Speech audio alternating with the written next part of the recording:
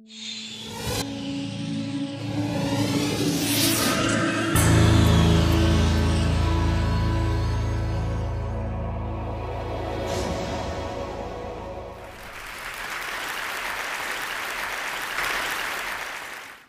understand the world that we live in, we tell stories. And while remixing and sharing have come to define the web as we know it, all of us can now be part of that story through simple tools that allow us to make things online. But video has been left out. It arrived on the web in a small box, and there it has remained, completely disconnected from the data and the content all around it. In fact, in over a decade on the web, the only thing that has changed about video is the size of the box and the quality of the picture. Popcorn changes all of that. It's an online tool that allows anyone to combine video with content pulled live directly from the web. Videos created with Popcorn behave like the web itself, dynamic, full of links, and completely remixable, and finally allowed to break free from the frame. I want to give you a demo of a prototype that we're working on that will launch later this fall. It'll be completely free, and it will work in any browser. So every Popcorn production begins with a video, and so I've made a short 20-second clip using a newscaster template that we use in workshops. So let's watch it, we'll go back, and I'll show you how we made it. Hi, and welcome to my newscast.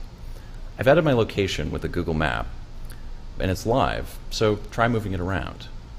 You can add pop-ups with live links and custom icons, or pull in content from any web service, like Flickr, or add articles and blog posts with links out to the full content. So let's go back and I'll show you what you saw. There was a lot there. So this is the timeline, and if you've ever edited video, you're familiar with this, but instead of clips in the timeline, what you're looking at is web events pulled into the video. Now in this Popcorn production, we've got the title card, we've got a Google map that shows up picture in picture, then Popcorn lets it push outside the frame and take over the whole screen. There are two pop-ups bringing you some other information, and a final article with a link out to the original article. Let's go to this Google map, and I'll show you how you can edit it. All you do, go into the timeline, double-click the item. I've set it to Toronto, because that's where I'm from. Let's set it to something else. And Popcorn immediately goes out onto the web, talks to Google, grabs the map, and puts it in the display. And it's exactly the same for the people who watch your production. And it's live, it's not an image. So you click on it, zoom in, right down to Street View if you want to.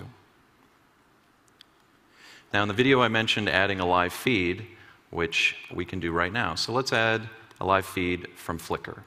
Go over to the right-hand side, grab Flickr from the list of options, drag it into the timeline, and put it where you'd like it to go. And it immediately goes out to Flickr and starts pulling in images based on the tags.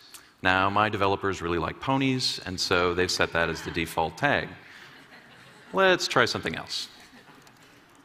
Maybe something a bit more relevant to today. Now, here are live images being pulled straight from the feed. If you come and watch this a week from now, this will be completely different, dynamic just like the web. And just like the web, everything is source. So click your link, and you go straight to Flickr and see the source image. Everything you've seen today is built with the basic building blocks of the web, HTML, CSS, and JavaScript. It means it's completely remixable. It also means there's no proprietary software. All you need is a web browser.